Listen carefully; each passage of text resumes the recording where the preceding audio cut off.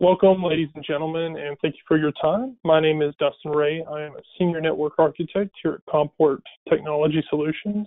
And today we're going to take a look at HPE Aruba's Clearpass Policy Manager and Guest Engine. A lot of times in today's world, we see a lot of authentication issues. We see a lot of scary attacks that are coming through the security grapevine every day. What Clearpass is going to do is help you secure your network in a very easy to set up way, while still giving you the granular level of access that you would need as a network administrator, as a CTO, as a CEO, or anybody in your organization to securely authenticate corporate users, guests, and devices and lock them down to exactly what level of access they need. From here, I'd like to show you exactly how Clearpass operates by going directly into the Policy Manager and showing you how to set this up. To start, what we see is our dashboard view. This is a fully customizable web interface. So as you can see, we have a lot of different apps up here. We can see the cluster status if we have multiple Clearpass servers. We also have our device categorization. This is for your end user devices that are being monitored by Clearpass authentication services.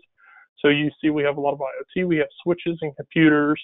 But if you don't like the way that this looks, you want to add in something else, what we can do is we can drag and drop. And quickly you see that the interface changes to meet exactly what you want to see. And in this case, I put in health status. But we do have field authentications, we have endpoint profiler, we have device family, we already have device categorization. But there's a lot of different options that we can have here. One other thing I'd like to point out is our Quick Links tab. I would always recommend that you have this available because this gives you quick, easy access that's fully clickable in between your various parts of Clearpass Policy Manager or the Clearpass Guest Engine. So this makes your life a lot easier. To start, let's take a look at monitoring.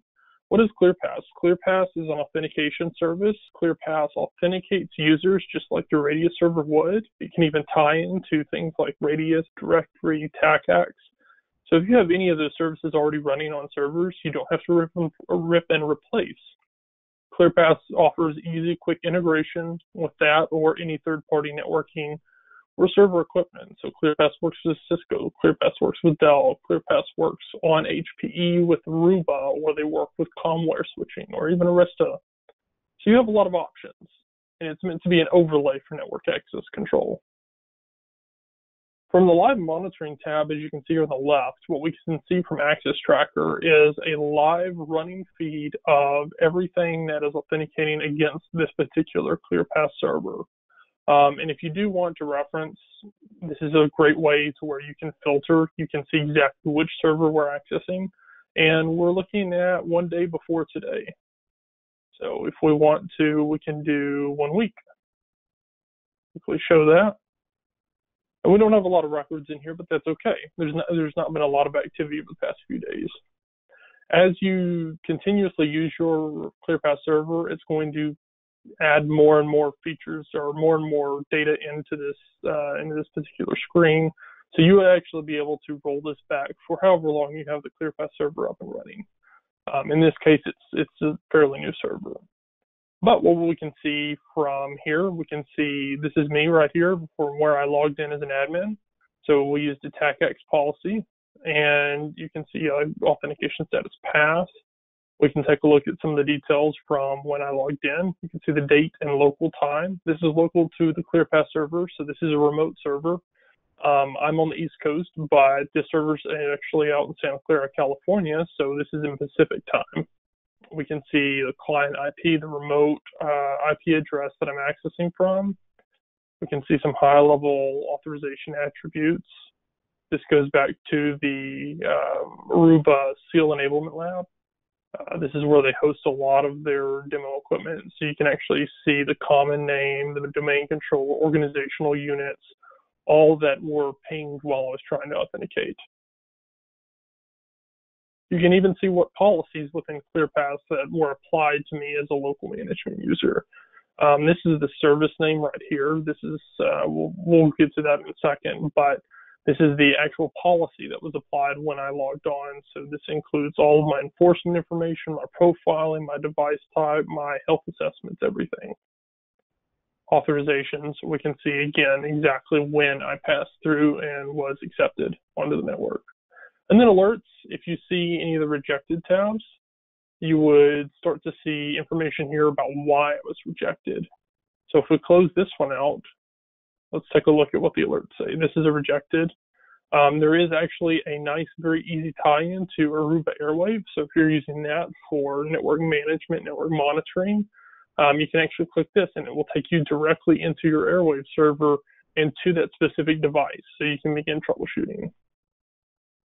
Well, let's take a look at alerts. We can see a ton of information here. We're not going to go over everything, but very quickly we can see the user wasn't found.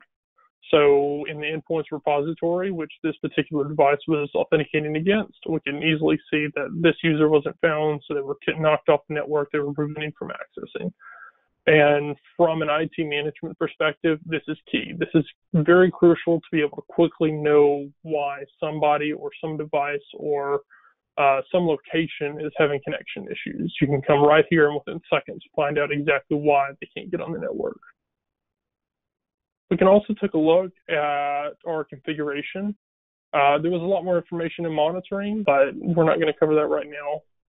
From configuration, let's go into services. So earlier I mentioned services are the policies that were applied to me as a local management user. And you can see this was the first one that was applied, and it's also the first one in the hierarchy. But there are a lot of services in this particular server. We can see everything from Clearpass single sign-on that operates Cisco TACACS. We can see a Cisco VPN authentication. We can see IBM. These are all custom policies that are built around specific types of authentication against certain devices.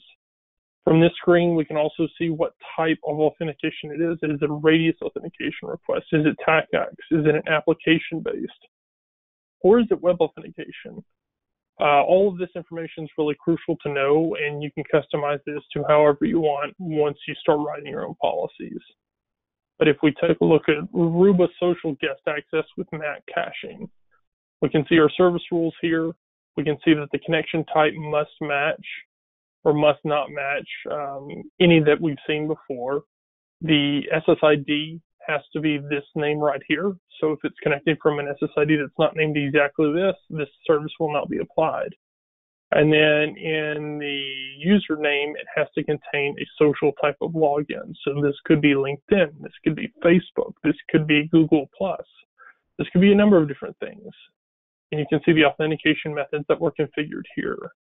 So we can see that clearly Clearpass Policy Manager, Clearpass policies themselves, highly customizable, but you can go into granular levels and assign authentication types and protocols that they can run, sources that they can cite for specific services. So we're not talking at the group level, we're talking about this specific service.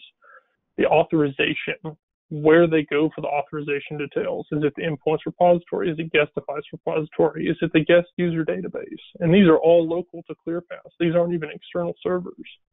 The role mapping policy that was configured and applied to this, and then the enforcement policy. Enforcement is what's going to happen once they've authenticated, where they get placed in the network and what access they can have. If we go back to our dashboard, we can access Clearpass Guest. And this is going to open it up into the browser tab.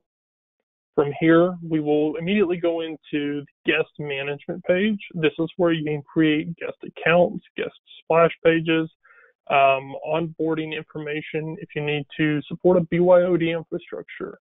So immediately you go into here, we can see that we can manage accounts, and these are guest accounts. You can create in bulk if you need to, or if you're not sure where to start. The wizards that are provided to the guest portal are a really great way to start looking at what you want to do as a guest admin. And if you want to set up somebody, your receptionist, the front desk worker, or individual people within the company that support IT from a help desk level, you can give them a guest administration credential for Clearpass Guest, and this is basically all they would see. So they could create guest accounts, delete guest accounts. They would just manage who's on your network as a guest and when and where they can access. They can't actually access any of the policy manager information, so you don't have to worry about configuration changes happening. If we go here to configuration, this is where you'll begin to set up your web pages, where you'll set up receipts, self-registration, social logins, a variety of different things. If we go to pages, then web logins, we can take a look at all of the web pages that Clearpass has built for guest authentication. Let's take a look at one of these. So let's take a look at UCLA's demo. When a guest comes onto their network, this is the web interface that they interact with and see as they log in. As you can see, there's not a guest self-registration portal anywhere here, so somebody has to provide them credentials. But this was all built, designed, and customized specifically for them. You can add in pictures, logos, you can have a slideshow go on in the background, include marketing information. You can include advertisements if you want your guests to be able to see local discounting and coupons that you have. And from here, they can throw in their user credentials, log in, and then they have access to the network.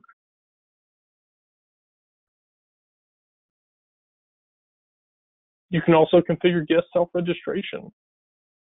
Guest self-registration is definitely a rich tool to have because it makes your life as the IT administrator a lot easier.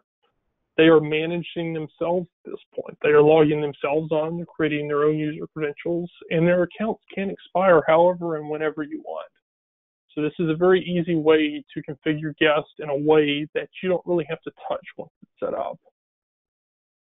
If you need an account, we'll click into here.